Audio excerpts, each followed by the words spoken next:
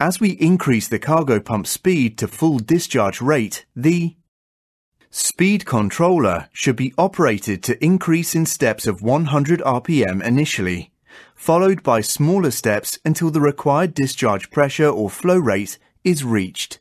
As the rate increases, the greater speed of flow causes more friction in pipelines, causing the pump suction pressure to fall.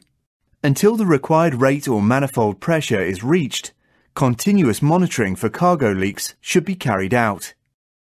This includes all areas of the cargo discharge pipeline arrangement, including manifold connections and offshore manifold blanks.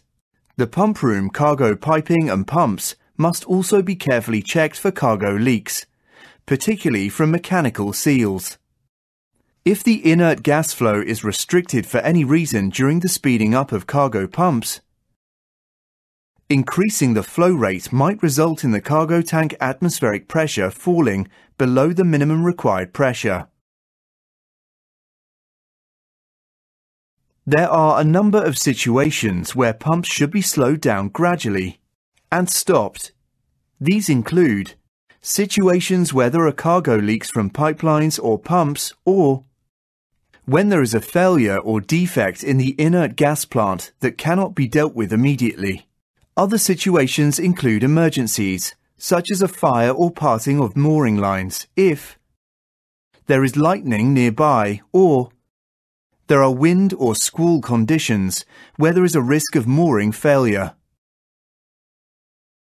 Once the cargo pump speeds are steady and the required pumping manifold pressure or cargo rate is being met in accordance with the terminal or charter party requirements, the manifold pressure might fall slightly as the discharge continues. This is because the static discharge head reduces as the tank level falls, causing total discharge pressure to reduce.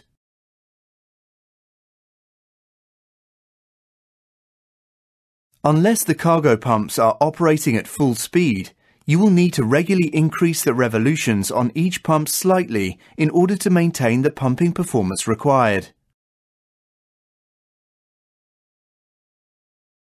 As the bulk pumping continues, the pump suction pressure will decrease due to the falling tank levels, as seen by the increasing ullage. In fact, the pump suction pressure will decrease until it is negative. When the tank level is near to stripping level and the pump suction pressure gets too low, pump cavitation can occur. This is caused by the formation and subsequent collapse of vapor bubbles in a pump, which can damage the pump impeller and other pump components. This must be avoided by gradually reducing the pump's rotational speed as the cargo approaches stripping level, and eventually stopping one or two of the cargo pumps, if 3 are running. If you see slight movements of the pump tachometer gauge needle or the suction or discharge pressure gauge needles, these may be the first indication of the start of pump cavitation. The pump speed should then be reduced as much as necessary until steady pumping conditions are resumed.